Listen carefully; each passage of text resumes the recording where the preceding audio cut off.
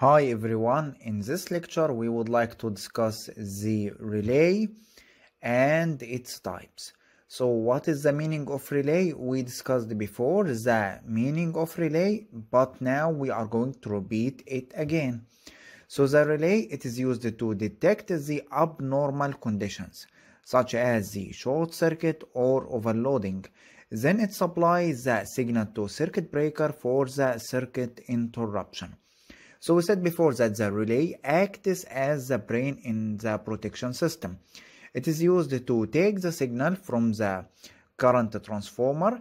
Then if the current exceeds a certain limit or it detects abnormal condition such as overcurrent, overvoltage, overfrequency, underfrequency, and etc. So according to this condition, it will take an action and provides a signal to circuit breaker in order to act as the muscles in order to open the circuit. So the relays are classified according to number one, their function. What is the function of this relay? Number two, the construction of the relay. Number three, the time characteristics. So according to the function, the relay can be classified according to the function as number one, overcurrent relay, overvoltage, undervoltage, directional power relay, differential relay, distance relay, underfrequency, overfrequency, and earth fault relay. Now all of this are considered as a different functions of the relay. One relay can be used as an overcurrent protection. If the current exceeds a certain value, we will start operating the circuit breaker in order to trip the circuit. Overvoltage, if the voltage exceeds a certain limit in the circuit, then the relay will give a signal to circuit breaker in order to open the circuit. Under voltage, if the voltage is below a certain limits. The directional power relay, if the direction of the power is reversed or the current is reversed with a certain value, then the relay will trip. The differential relay, this one is used to detect the internal faults inside a generator or a transformer. Distance relay, this type of relay measures the Z or the impedance of the line, and according to the value of the impedance it will take an action either to trip the circuit or not. So it is used to protect the transmission lines. Under frequency, it seems that it is used for protection against under frequency when the frequency is below certain limits. Over frequency, it is used to protect against the over frequency in case of the frequency exceeds a certain limit. Earth fault relay, it is used to protect against the earth fault occurrence inside our system. So we'll find that the relay is divided here according to the function. According to the function, it can be overcurrent relay, overvoltage, and etc. Now in the next lectures we will discuss each of these relays in details in order to understand how does the overcurrent works, the overvoltage, the directional power, differential, distance, all of this, how do they work. Okay, now the second type of the classification of the relay is according to the construction. It can be number one, electromechanical or electromagnetic relay, in which the contact of relay is closed by the force produced. In this video we will discuss these types of relay, in which depends on the value of the current and produces a mechanical force in order to close its contacts. Another type of relay according to the construction is the static or solid state relay. This one is made of electronic circuit. Another type of relay is called the digital or microprocessor based relay. This one uses digital signals in order to open and close relay contacts. So we have three main types. The electromechanical, which involves action or motion or force, mechanical parts in order to trip the circuit. The static and digital, one consists of electronic circuits, electronic components, other one which is a microprocessor relay, which use digital signals in order to analyze the case if it is a fault or not. Now, a small comparison between the three types is that reliability of the electromagnetic is known. It has a higher reliability. The static does not have, its reliability is low. Why? Because the static relay is affected by temperature. The digital reliability is increasing with time. Does it require DC source? The electromagnetic does not require any DC source. Its source of power is the current from the current transformer, so not required. But the static and digital, since they are electronic and microprocessor, both of them need a DC source to operate them. Does it contain self-checking if it has a fault or not? The electromagnet does not perform this, but the static does not perform. The digital perform a self-check. The adjustment of the current and the time characteristics, the electromagnetic and static are limited, but as you see that the digital is very wide range. The cost, the electromagnetic is increasing due to the presence of mechanical parts, but the static is falling and the digital is falling with time. The volume, of course, since the electromagnetic have electromechanical parts, so it will have a bulky size. But the static and digital, since it is a small electronic circuit and small microprocessor, then it is small, of course. The moving parts, the electromagnetic, of course, have moving parts because it contains mechanical parts. So present, the static and digital does not have any mechanical parts. Now, according to the time characteristics, the relay can be classified according to the time characteristics itself.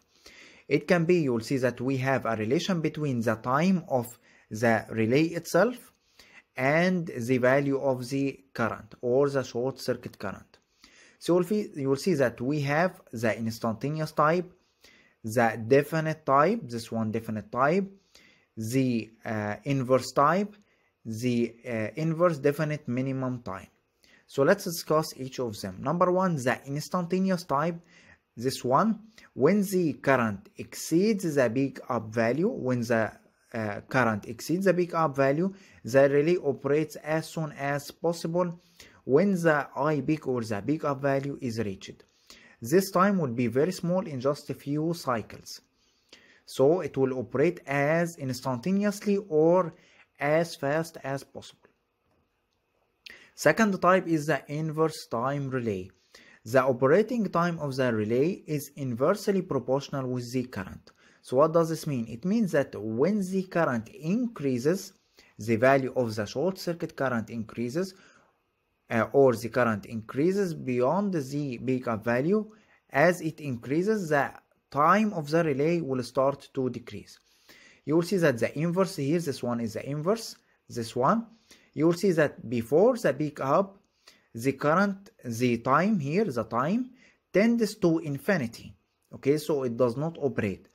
As the current exceeds the peak up value, you will see that the time here starts to decrease. The time equivalent to the value of higher current decreases. Let's draw it in order to understand. So we'll see that here, this is the inverse type, like this, and value of another current. So we'll see that this time, T1 for example, and I1, T2, and I2. Okay, so as the value of the current I2 is greater than I1, so the time T2 is less than T1. So as the value of the current increases, the time starts to decrease. Okay, which is of course something which is good, because we would like to trip as fast as possible when the current is high. definite minimum time lag, or inverse as a definite time minimum time lag. This one, what does this mean? This means, let's delete all of this first. It means that when the current exceeds the peak of value, it will start operating at a certain value of current. Whatever the value of the current, it will remain constant. So it will operate at a certain time regardless of the value of the current. So it operates after a certain time regardless of the value of the current. The inverse definite minimum time, or IDMT. This one, you will find this starts as an inverse. Then when it reaches a certain value, it starts to become definite. So it starts as an inverse, then it changes to definite at a certain value of current. Now let's discuss the types of the electromagnetic relays, or the overcurrent relays. First type is the attraction type, as solenoid type, balanced beam, and attached armature type. Second type is the induction type. So let's see these two types of the electromagnetic relays and how do they work. The first type is the solenoid type. This one is made of a solenoid, as you see here. First, we take the current from the current transformer, the secondary of the current transformer. The current here flows inside a coil which is around a magnet. Okay, now when the current here flowing inside here flows through the coil, a force will be produced. If the current exceeds a certain value, or the peak of value, then you will find that this piece of metal or plunger will be moved upward. So what will happen when this part moves upward? It will align on the relay contacts here. So the relay contacts here will be closed and the trip circuit of the circuit breaker will be energized. So again, when the current from the current transformer passes in the coil, a force will be produced on the plunger. So the plunger will move upward, closing the relay contacts. So when the current exceeds the peak of value, it will produce a large force which would be enough to move this part upward and align here to close the relay contacts. So when the relay contacts are closed, the trip circuit will be operated and circuit breaker will trip the circuit. How we can control the relay settings here? Number one, the time settings. We can control the time at which our relay will operate by controlling the initial position of the plunger. So if we make the position here, if we move it upward, then it means that it will take less time in closing its contacts. If we take this part and move it downward here, for example, then it will take longer time in order to move upward. So the time settings here, when the time at which it will take from moving from here to the relay contacts here, it depends on the initial position of this part. The current settings. The current or the peak up current can be controlled by coil tapping or changing number of turns of the coil. So by changing the number of turns of the coil, we can change the inductance, the resistance of the coil. So in this case, we will change the value of the current at which our coil or our relay will operate, or the peak up current. By changing the number of turns, we will change the number of coil, the number of turns, so we will change the L or the inductance, and the resistance, so we will change the value of the current. Another type, which is the balanced beam type. This one is consisting of a spring, as you see here, a hang in order to hold this part, this metallic part, and you will find here a small metal here, and you'll find here an electromagnet which have a coil, okay, and the relay contacts here and the trip circuit of the circuit breaker. At first, the current here from the current transformer, similar to the case of the solenoid. the current will move through the coil, producing a certain force. At normal operation, the force produced by this current will be equal to the spring force. So in this case, this part, or this metallic part, this one or this, all of this, will be in the horizontal position. Now, if the current exceeds the pickup value of the relay, in this case, the current will produce a large force and attract this mechanical part or this metal part. So in this case, this part will move downward and the relay contacts will move downward to close the trip circuit of the circuit breaker. So for I, or the current less than the pickup current, the spring force and the electromagnetic force are equal. The electromagnetic force and the spring force are equal to each other, so the beam remains balanced, okay, at horizontal position. Now for I greater than pickup current, the electromagnetic force will be stronger than spring. So if the current is greater than the pickup current, the electromagnetic force produced will be strong enough to overcome the spring force. So this part will move downward and the relay contacts will be closed. Now the relay setting can be controlled by current settings, by coil tapping or changing number of turns of the coil. Okay, we can control the current by changing number of turns, similar to the solenoid case. And of course, the initial position of this part of the electromagnet can change the time characteristics. Another type, which is the attached armature type. This one is also electromechanical relay or electromagnetic relay. Now we'll find that it consisting of you can say a magnetic circuit here with an arm or armature, and you will find that the current here coming and going through a coil. Okay, this current is from the current transformer. So when it flows through the coil, it will produce a force or flux in order to move this part or this one to the right. Okay, it will produce a force which will cause the armature to move to the right. So when the current exceeds the pickup value, this armature will move to the right and the relay contacts will be closed. So when the current flowing in the coil exceeds the pickup current, the electromagnet attracts the armature.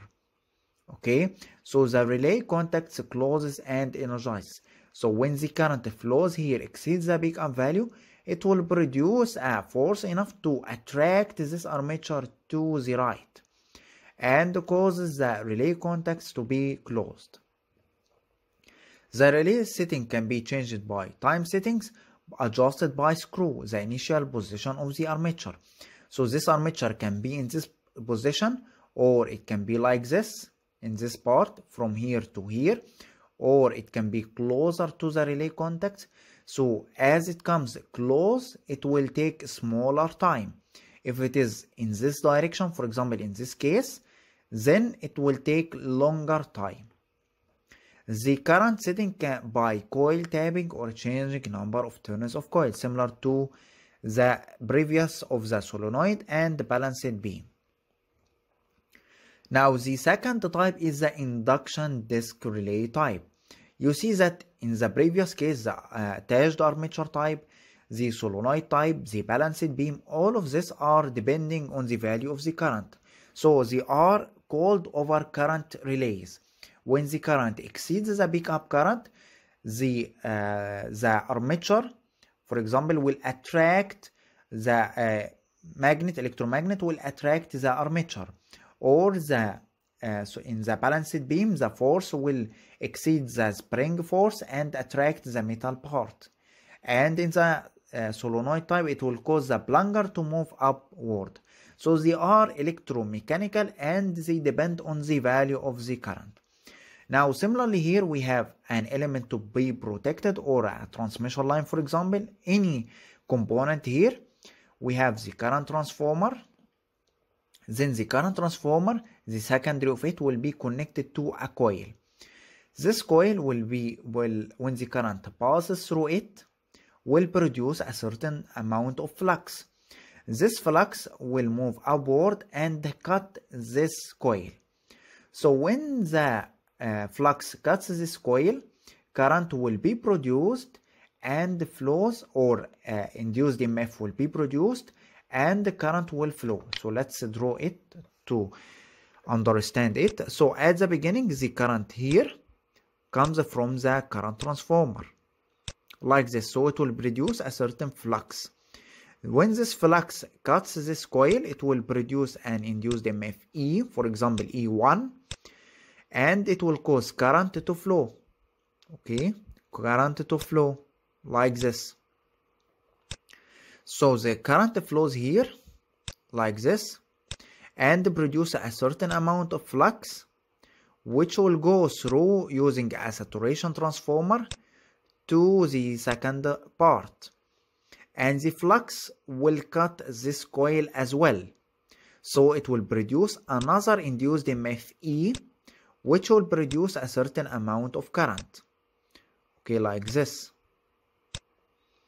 Okay, so what will happen when the current here, this current will produce a flux on the upper part like this, phi 1, and the current flowing here on the upper one, current flowing here will produce flux number 2. And we have here an aluminum disc. So when the flux number 2 cuts the disc, it will produce eddy currents inside it. Flux cuts a metallic part, so it will cause current to flow, and eddy current produced, I2. I2 is produced by phi 2. And the phi 1, when it cuts the disc, it will cause I1 to flow. So we have here phi 2, phi 1, I1, I2. Okay, and we have a braking or damping magnet in order to hold the disc at its place. And we have here the disc is we have here a spring which prevents the disc from rotating. Okay, and we have at this spindle, which is in the center of the disc, contains a relay contacts. So when the current exceeds the pickup value, this will cause a torque inside the disc, and it will cause it to rotate, for example, in the clockwise direction, and closes the relay contacts. So let's make it clear here by understanding it again. So at the beginning, the lower pole has 2 coils. This lower pole has 2 coils.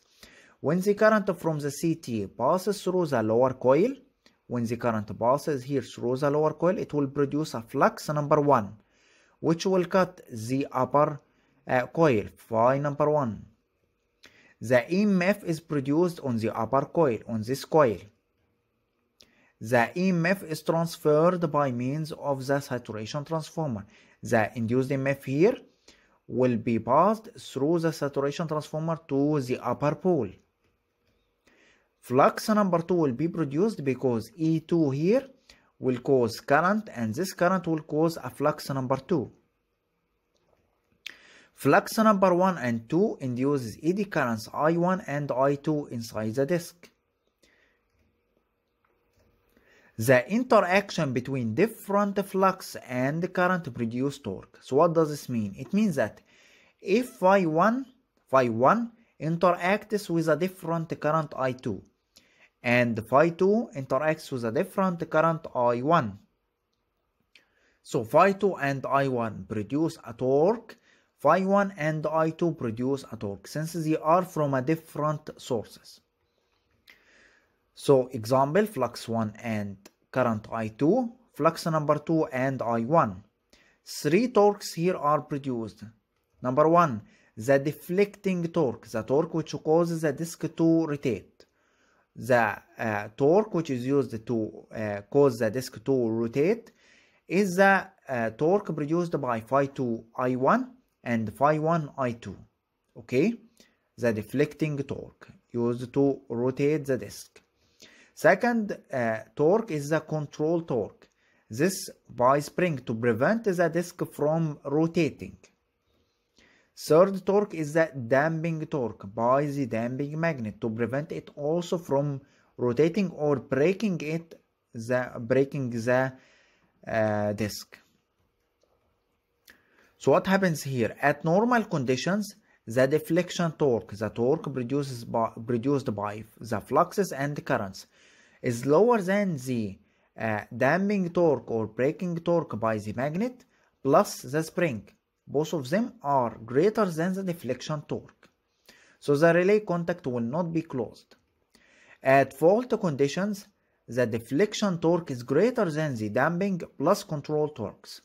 So the relay contacts will be closed. Remember that this is rotating in space.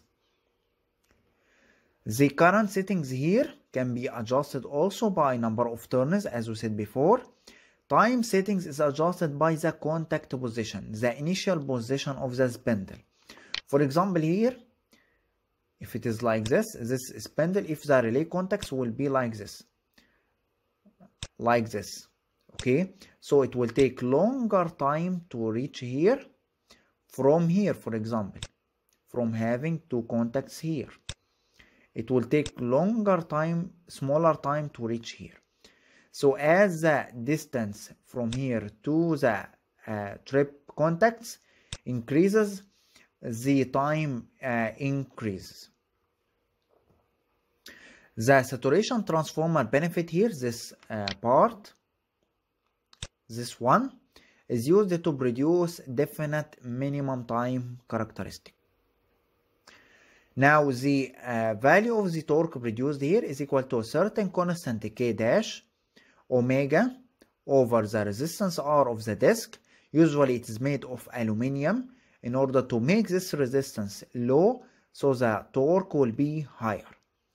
Multiplied by flux number 1, maximum value of flux number 1, multiplied by maximum value of flux number 2, multiplied by sine alpha. So what is sine alpha? Sine alpha is the angle between flux number 1 and flux number 2. They should have a phase shift between them, okay, or phase shift between the currents, okay. So sine alpha, when there is a phase shift, then flux number 1, then the torque would be existing. But if there is no phase shift between phi 1 and phi 2, then alpha would be 0 and torque will be 0. So we have to produce a phase shift between phi 1 and phi 2 in order to produce a torque. So in this video we discussed the relay, the types of relay according to function, types of relay according to construction, and the electromagnetic relays such as the induction disk relay, the attraction type relay, the solenoid and balanced beam relays. Thank you for watching this video, and I hope you enjoy it and learn it from it. Now I would like to invite you to my academy, Khadija Academy. You will find the link for the academy in the description for this video. You can find there useful courses, free and paid courses, which will help you as an electrical engineer. So check it out if you would like to learn more about it. Thank you.